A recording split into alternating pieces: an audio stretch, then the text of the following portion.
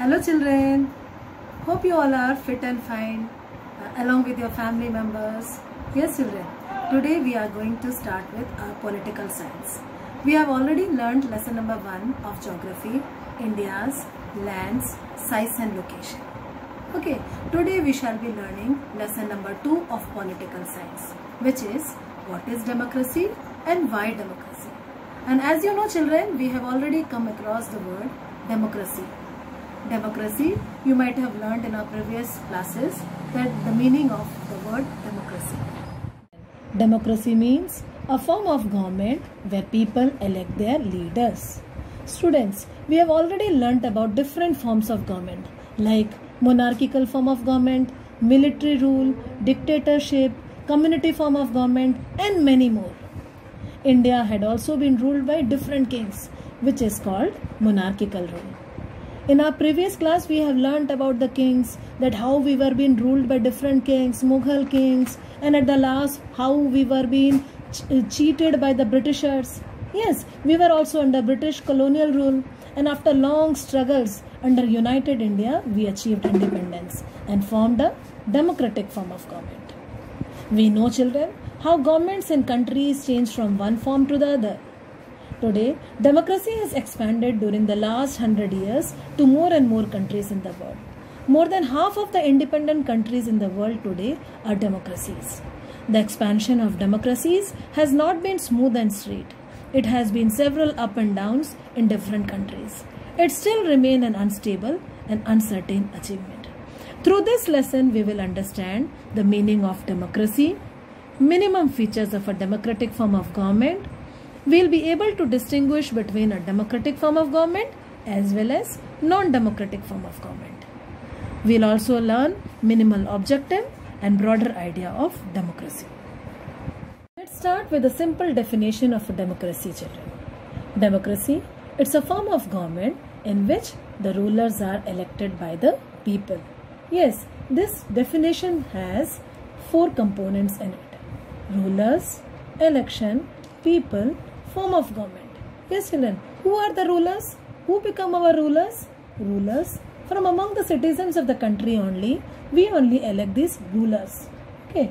Now election. Election what means? Election is a process when people select their leaders, and it is a means which is conducted in our country. Then people. Who are the people, children? People, we. We are the people. We have already learned who is able to vote, children? The people, those who are above 18 years, they are able to vote. These are the people. And the people, those who reside in a country, the country's citizens, they are called as people. And form of government. Means democracy, it's a form of government. Okay. Means form of government which is ruled by the people elected representatives. Now let's start with the features of democracy. We'll understand there are 4 features of democracy and we'll learn each features through different examples. Okay, through different examples. Let me first start with the just reading out the features. Okay, and then by different examples I'll be explaining each features. Okay, let me read out. In a democracy, the final decision making power must rest with those elected by the people. Yes, second feature, a democracy must be based on a free and fair elections where those currently in power have a fair chance of losing. In a democracy, each adult citizen must have 1 vote and each vote must have 1 value. A democratic government rules within limits set by constitutional law and citizens' right. Now you might not have understood it well, children. Through examples we'll be learning each features. Okay, let us start with the example of Pakistan. Okay, Pakistan, it's a case of October 1999. In October 1999, General Pervez Musharraf, he led a military coup and entered in Pakistan. He overthrew the democratically elected government. And what happened, children? He declared after overthrowing the democratic elected government over there, he declared himself as the chief executive of the country. And later on, he changed his designation to president. And now what happened, children? In 2002, he held a referendum in the country that granted him a 5 years extension. Now you might not be knowing the meaning of the word referendum.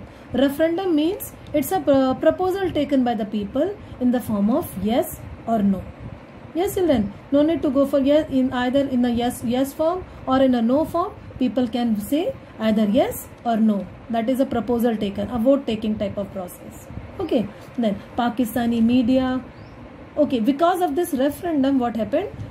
People had a yes, people gave a yes proposal to him, with which what happened? He got the 5 years extension. Okay, now Pakistani media, human rights organization, democracy activists said the referendum was based on malpractices and fraud. Now there are 3 groups children, those who opposed it. Who were they? Pakistani media, human rights organization and democracy activists. They said this referendum was based on malpractices and fraud. In August 2002, now his time period started from 1999, now it's 2002 children. What did he do? He issued a legal framework order that amended the constitution of Pakistan. Yes children, you might not have forgotten the meaning of constitution. Yes, what is constitution? It is set of rules, yes, which is found in a written document. Now, what happened? In August 2002, he made such orders which amended the constitution of Pakistan. Now, according to this order, what all changes he made? Let us read out children. The president can dismiss the national or provincial assemblies. The work of the civilian cabinet is supervised by a national security council which is dominated by military officers. And after passing this law, elections were held. Now 2 laws were being framed children. According to that, he can make a change. He made a change in the constitution according to which he can dismiss the national or provincial assemblies, and the civilian cabinet is there, but it will be supervised by the National Security Council which is dominated by military officers. Now, after passing this law, elections were held. The National and State Assembly elected representative had some powers. They got elected by the people, but they had only some powers. But the final powers rest with the military officers and General Musharraf himself. They cannot take the final decisions. Who bachao? The elected representatives who got elected by the people. They had some powers, but the main powers were in the hands of military and Musharraf himself. The power to take decisions rests with the army officials. Now, with the example of Pakistan, we learned children, the power was with the hands of General Musharraf and not with the hands of the people, those who got elected by the people. The leaders, those who got elected by the people, they had some powers, but the main powers were with the hands of General Musharraf. So with this example of Pakistan, we learned children, the real powers were not with the elected representatives, which cannot be called people's rule, which gave us the first feature of democracy. Through the example of this Pakistan, we have discovered the first feature of democracy. Our first feature of democracy is, in a democracy, the final decision making power must rest with those who got elected by the people. Yes children, the final decision who takes in our country? The final decision is taken by our Prime Minister, Mr. Narendra Modi. He can take the final decision, but with the consultation made by his cabinet, the state ministers, chief ministers and all. Okay, but the final decision is taken by him. Now let us start with let us learn another case. A case of China. In China, elections are regularly held after every 5 years for country's parliament called Guangzhou Renmin Daibyo the Hui, which means National People's Congress. Means elections are held. This shows it's a democratic country. Yes, and in our country also the elections take place, but after every 5 years. This only proves it's a democracy. So likewise we can say just now, yes, it's a democratic country. Now let us learn further. The National People's Congress has the power to appoint the president of the country. Yes children, like as we have prime ministers in our country, the real powers stays with the hands of prime minister. So likewise here the president of the country is being chosen. In other countries, president who is the whole soul, means he only has the real powers. So likewise, so here we'll read about the president. Okay, the National People's Congress has the power to appoint the president of the country. Now it has nearly 3,000 members elected from all over China. Means this parliament has nearly 3,000 members. Okay, and now they only choose the president of the country, and now this parliament has 3,000 members, and who are all from over China. This also shows, these 2 points also says that yes, it's a democratic country. Now some members are elected by the army. Can it be called a democracy, children? Some members are elected by the army. Before contesting elections, a candidate needs the approval of the Chinese Communist Party or 8 other parties allied to it. They only were allowed to contest elections. So again, another condition is there, children. To stand for elections, there are conditions. Firstly, they have to get the approval of the Chinese Communist Party, or they should be either the member of Chinese Communist Party or 8 other parties which are allied with it. So this shows that there is non-democracy. Can it be called a democratic practice, children? No. The government is always formed by the Communist Party. So this also shows, like if it is a democratic government, children, there are different parties, and every party, they keep on changing, and with fair elections, with the people's voices only, one can form a government. Now let us start and let us learn about a different case in Mexico. About Mexico.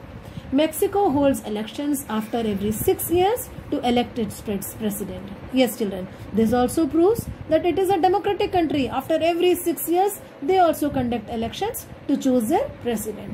The country has never been under a military or dictator's rule. This also shows us it's a democracy. There was never, they were never been under a rule of military or dictator's rule. But until 2000, every election was won by a party called PRI. But children, until 2000, till 2000, there was only one party which was called as PRI. It was only forming the government. Yes, children, we'll read out this PRI as Institutional Revolutionary Parties. Now, opposition parties did contest elections but never managed to win. But in China, children, there was only one communist party, only one political party existed. So here different opposition parties were also there. So this also shows that it's a democracy. But children, can it be called democracy? Till 2000, they were also only one party used to form the government, that was PRI. Now opposition parties were there, but they never managed to win. So how it is possible? If other political parties are there, why they are not been given chance for winning? Oh, is there any malpractices or fraud practices? Let us read. PRI was known to use many dirty tricks to win elections. Yes, children. So this shows that if every time PRI is winning, it shows that they are using some dirty tricks. Government employees had to attend its party meetings. They means forcibly, this PRI, this political party, forced the government employees to attend their party meetings. Teachers of government schools used to force parents to vote for PRI. Means if students are studying in government schools, the children were told that the parents have to vote only for PRI. Media was there. Yes, children, in our country also, media is totally independent. Here, media was not at all independent. They were largely ignoring the activities of opposition political parties except to criticize them. Means media, only if opposition political parties version, they used to speak out, but only for criticizing them. Okay, they ignored the activities of theirs. They only praised the PRI. Sometimes the polling booths were shifted from one place to another. Yes, children, this is also a wrong practice which used to take place at the moment when the people used to go for voting, casting out their votes. At that time, they come to know that the polling booths were shifted. Okay, which made it difficult for the people to cast their votes. So the PRI spent a large sum of money in the campaign for its candidates. Means this also they used to do. So this all with their dirty tricks they used to win. So thus we have understood the case of China and Mexico. In China, only one political party existed, but the candidates, they did not have any choice. means they have to get approval of Chinese communist. People do not have a voice. Here in Mexico, opposition parties did existed, but they were being tortured, or we can say with the dirty tricks. PRI they used to win. So with these two examples, with the examples of China and Mexico, we learned in China the elections do not offer the people any serious choices, and in the Mexican example, people seem to really have a choice, but in practice they had no choice. We can thus add a second feature: holding elections of any kind is not sufficient. The elections must offer a real choice between political alternatives, and it should be possible for people to use this choice to remove the existing rulers if they wish to do so. So let us learn the second feature, children. Our second feature is our democracy must be based on a free and fair elections, where those currently in power have a fair chance of losing. And with those two examples, we have understood, children, there should be free and fair elections where people, without any fear, without any malpractices or dirty tricks, they should be able to go for voting, and they should be able to the power should be in their hands, that they can, even if they want to, if they wish to change the rulers, they can do so.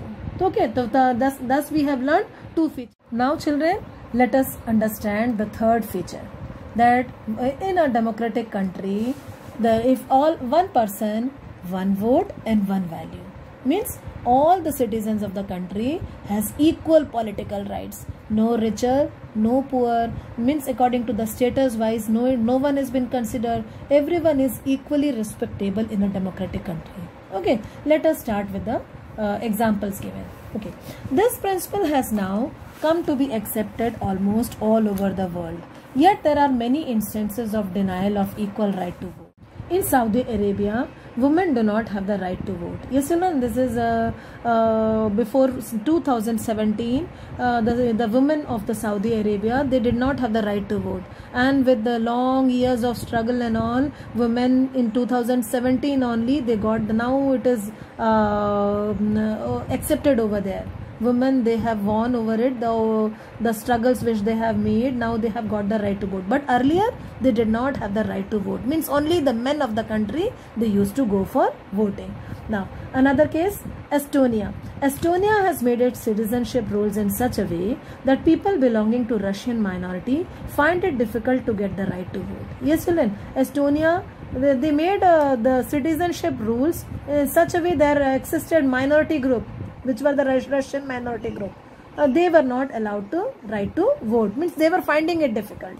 Now another case, in Fiji, the electoral system is such that the vote of an indigenous Fiji has more value than that of an Indian Fijian. Means in Fiji country, indigenous Fiji means their own country people, and along with that our Indians were also there, but indigenous Fiji's vote were of more value than that of Indian Fijians. So with these examples we learn, children, so here in different countries the right to vote practice was not equally for every people, but in our country India, such practice is not followed, means every citizen in the country, they get the right to vote. Okay, with the examples taken over here, we are going to understand the third feature of our democracy is based on a fundamental principle of political equality. That gives us the third feature of democracy, means there is a political equality. Every citizens